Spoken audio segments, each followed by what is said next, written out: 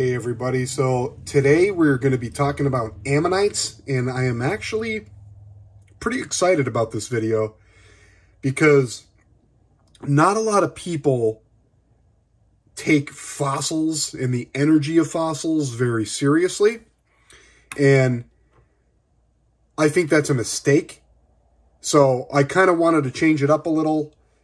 Instead of doing just a normal crystal video, I wanted to shift gears and do some fossils. So today, we're going to be talking about ammonites.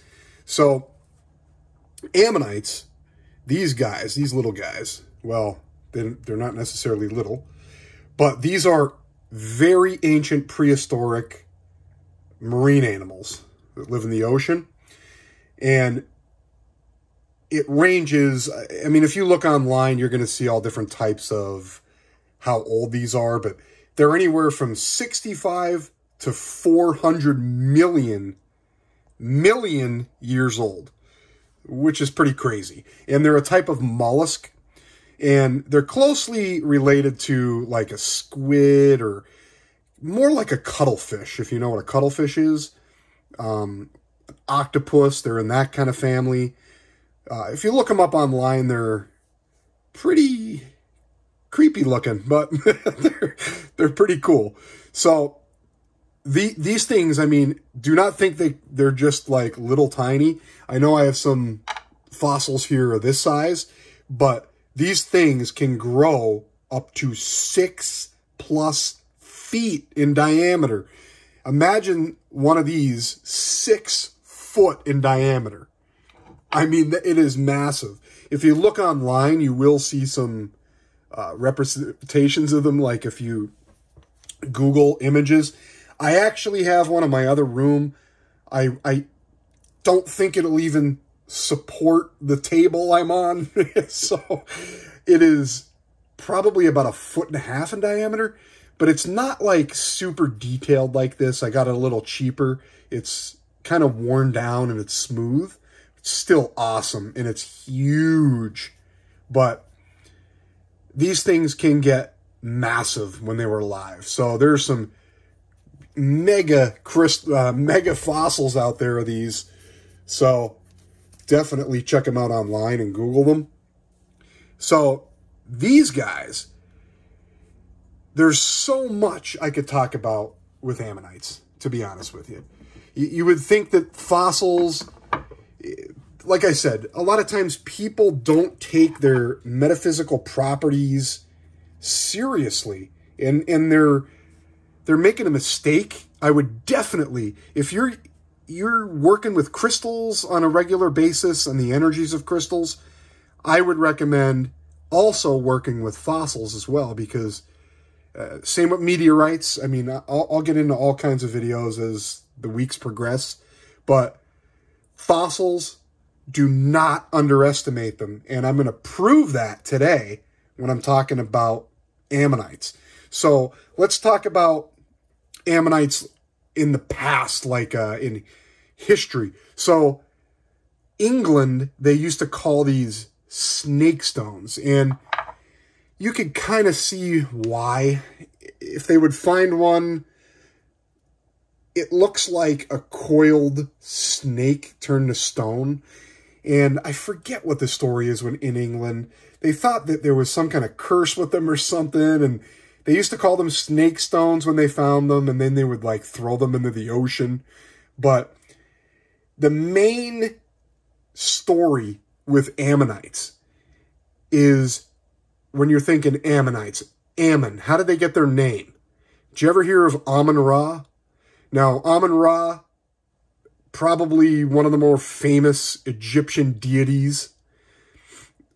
He also, Jupiter Ammon was the name. I believe same deity. I believe all these deities are the same in different cultures. But Ammon-Ra, also Jupiter Ammon in Greek, the deity Ammon-Ra, supposedly had coiled ram's horns on his head. this looks just like a coiled ram's horn. So if you also look it up, check it out, don't take my word for it. Very cool history when you look at these, going back that far. I mean, if you're going back to Ammonite, I mean, crazy. Crazy to think that these things got their name from ancient Greek and Egyptian deities.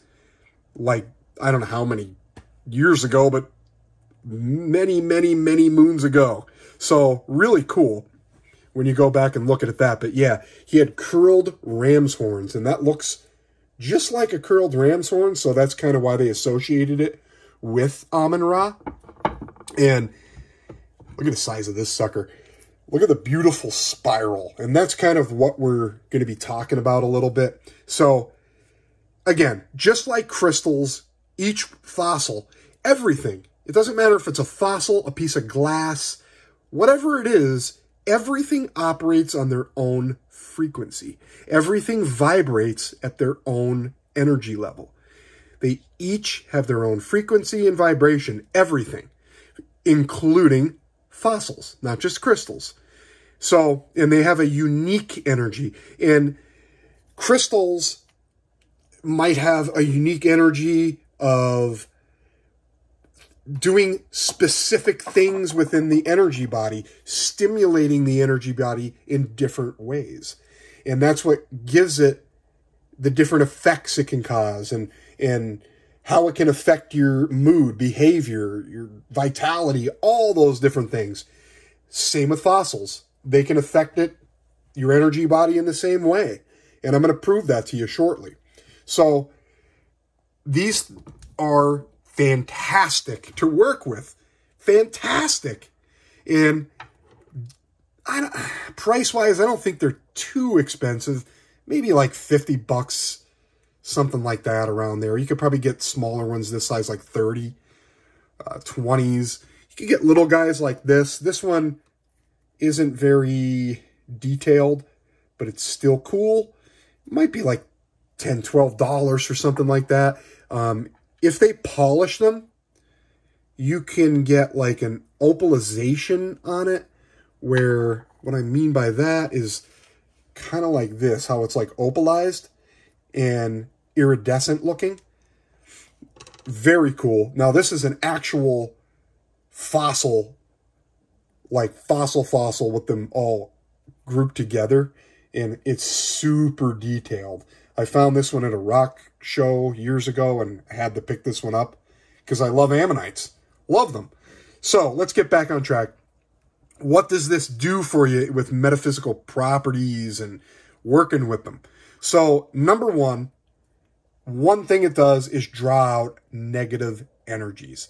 Now, think of this spiral like a filter, and it's going to just pull all the negative energy, and it's no longer useful, and it's going to just releasing it as positive and loving energy, universal energy. These are ancient, deeply connected with the earth, deep earth energy with ammonites, deep earth energy, which is, when you're working with this, you're working with ancient energies, energy of eons of these being just soaked up by the universal energy. Just amazing how much these things can do for you. And I'm going to get into more. So the first thing, draws out all negative energies. And a lot of people in different cultures even use ammonites to repel negative entities. And supposedly you have an ammonite in your house or your room, it will repel negative entities. Same with the negative energies you're working with. You have any type of negative energies, it's going to pull it out, and almost kind of like a filter, it's going to convert it. Similar to like a smoky quartz. Smoky quartz is kind of like a filter like that. This is similar to that. And another great thing is it lifts the heaviness of the heart, so to speak. Sadness, that type of thing. Very effective. drawing out all that negativity and converting it to a positive, loving energy. So that's right there, a big one, working with this. Now, this is definitely associated with the root chakra, which is at the base of your spine. And that's kind of the root chakra is your grounding, just deep earth energy. And working with this, you're looking for grounding, stabilizing, and just really working with the root chakra with all those good grounding and just pushing away all the negative energy. So this is 100% connected with the root chakra. A lot of people also associate and use this with Kundalini energy, like when you're bringing that energy up through the root chakra, through the spine, all the way to the crown. If this definitely helps with that, if you're on the path looking for to move some Kundalini energy, but that's more advanced stuff. So here's the fun one. And I'm like dying. I'm trying to get like, all right, it draws out negative energy and it kind of filters the negative energy and it repels the negative stuff, all that. This one is, I can't wait to get to this point because it's fun and it's awesome. And the reason I made this video is I actually intended to do a different video on a crystal. And yesterday I wore my Ammonite necklace. And I got this. I mean, it's, you know, it's a nice necklace. And every once in a while, I'll pop this on. And I usually take my necklace off at night. I forgot about it. And this is where the next thing comes into play. So, psychic visions. I'm telling you. This is what you need to try this for. Yeah, it's great for the negative energy.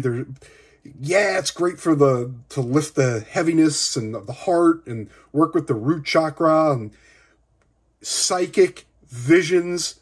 This is it. This is a great one. And it's so overlooked because it's not a crystal. Nobody is going to think to use this for psychic visions. And some of these visions, I don't even know what the heck they are, to be honest with you, even if I experienced them. But it's cool, it's crazy, and it's fun. And I really challenge you to try this. So the cool part is these things will give you crazy dreams. Definitely get yourself like some kind of dream interpreter. I know you can look it up on the web too, but you're going to need some type of interpretation when you have your vision, and usually they might come to you in a snap while you're meditating with them. These are great for meditation, but if you wear this or sleep with it under your pillow, now I'm not saying you're going to put a massive Ammonite under your pillow, but something like this or like the necklace I wore is enough to trigger it, and it usually happens kind of before you get up. In my opinion, it's like it soaks. I've done this before a bunch of times. It's like it soaks up the energy all through the night or something, and when you get up in the morning, like right before you get up is kind of those really vivid dreams. I mean, for me anyway. And you get blasted with all that imagery, and you kind of wake up thinking, what is going on? Was that real? Like sometimes it's so vivid. Last night I had a crazy dream, super, super vivid. And yes, you're going to need a dream interpreter guide or something, because some of this stuff is off the wall. But if you can interpret some of this stuff, it's definitely going to be valuable. Now, if you're also meditating with it, not just sleeping, when you meditate and concentrate with it, you'll have flashes of visions. And it might not be as intense as when you're having in the dream state, but you're also going to have intense visions. You're going to be like, what the heck was that? So I'm telling you, this stuff, these fossils, do not overlook them.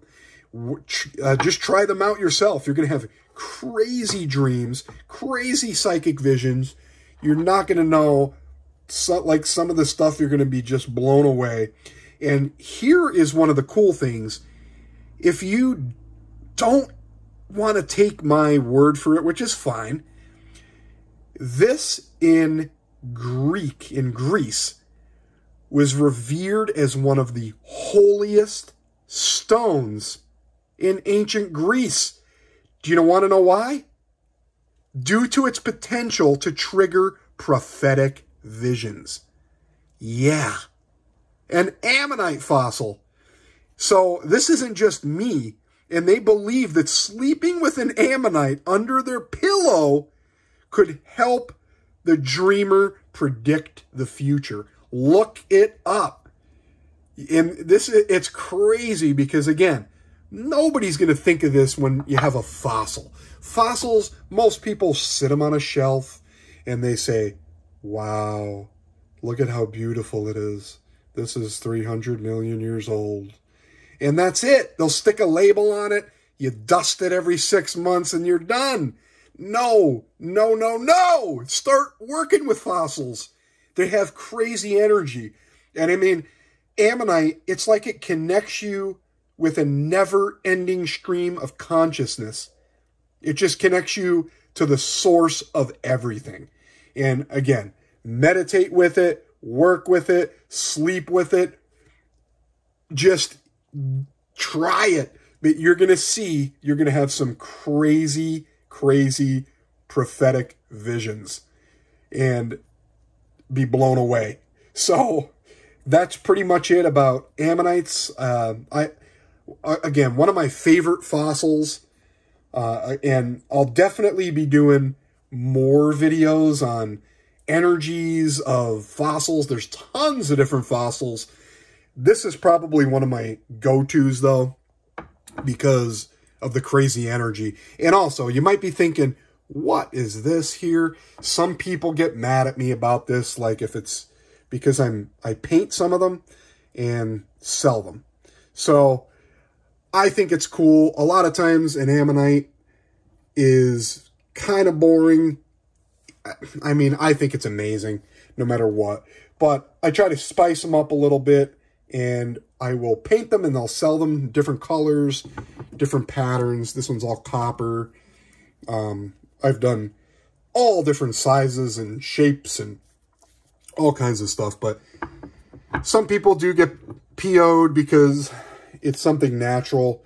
I get it, but some of these are just kind of cool. Still doesn't affect its energy, but very cool. I think it's very cool anyway. So that is about it. Get some Ammonite and work with it. Seriously. Awesome energies. Do not overlook it. Do not. All right. I will see you guys next week. Have a good one.